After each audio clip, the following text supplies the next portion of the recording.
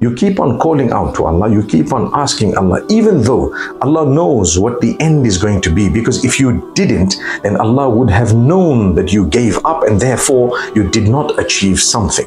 So this is what you need to remember. Because you don't know and Allah knows, does not mean that you should give up.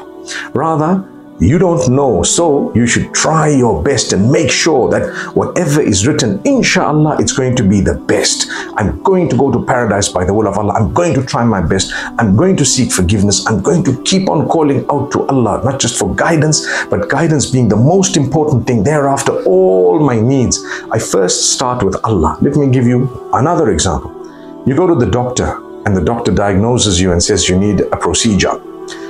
Firstly, before you go to the doctor, you call out to Allah. Oh Allah, I'm going to the doctor. Make it easy for me. Cure me. Let the doctor diagnose correctly.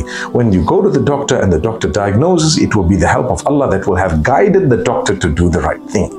See, then when the doctor says a procedure is required, you ask Allah, oh Allah, guide the hand of this doctor so that the procedure can be fulfilled in the most correct way. And so Allah guides that hand, and so the procedure is successful.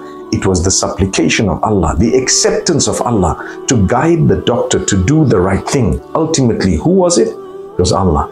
Allah gave the doctor the capacity, just like Allah gives you the capacity to stand up or to even watch this right now or listen to it.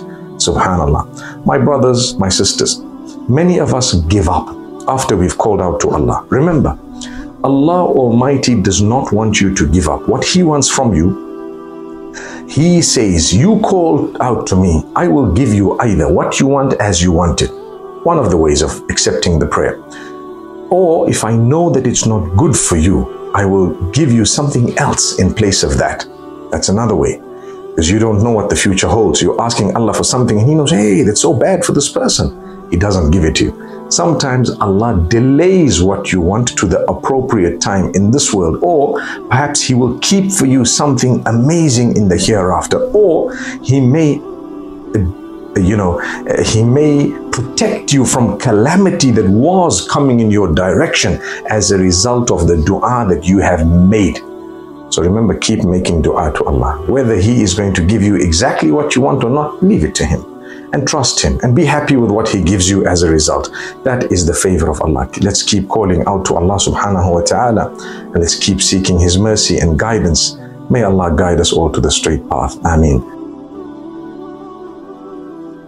Assalamu alaikum. Islamic Motivation Dinjon and Dinjon Bangla is our official channel. Visit our description box and pin command to buy some Islamic products. Thank you. Assalamu alaikum. Islamic Motivation Dinjon and Dinjon Bangla is our official channel.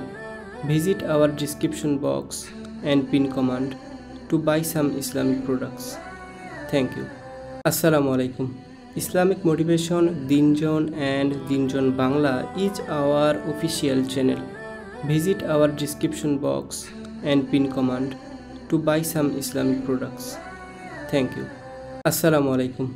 Islamic Motivation Dinjon and Dinjon Bangla is our official channel.